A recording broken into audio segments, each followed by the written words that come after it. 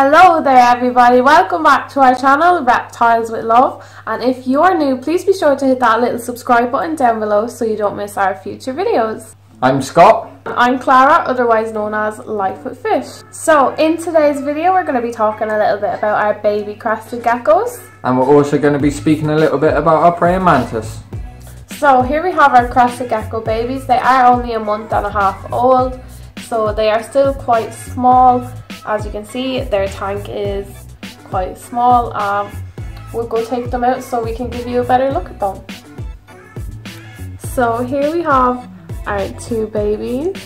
As you can see, they are very small, quite jumpy, but I love them nonetheless. Oh.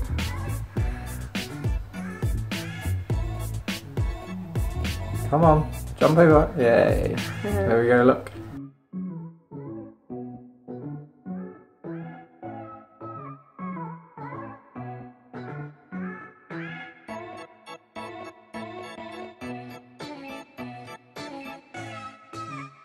So we are not sure if they are male or female yet because they are too young to sex. They are currently on Pangea, banana and apricot. It's what the breeder gave us.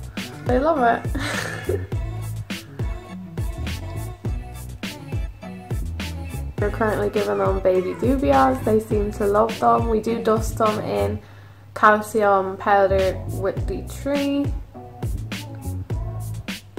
So they do require higher humidity than, let's say, a leopard gecko.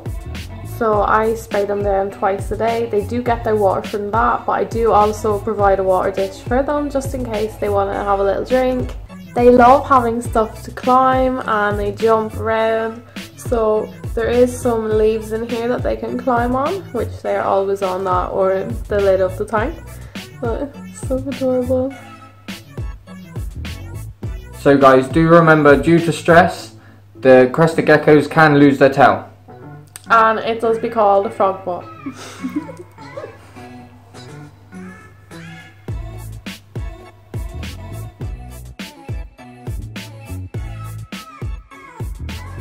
So now that we've talked a little bit about these guys and you've actually seen them up close, let's move on to our next animal, which is our praying mantis.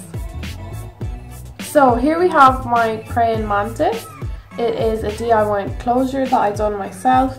I soldered out a big hole in the lid and then glued mesh, plastic mesh onto it. So there's lots of ventilation going through his tank. So let's have a little look at him. Here is our praying mantis. She eats small crickets every 2 days. She is very smart. She's looking at me right now. But I love her bright green colour. They do require higher humidity as like the crested geckos, so I do spray them down. Well, we'll say him every night. She eats small crickets. Did I say that? No. She is just so amazing to watch. Camera won't focus.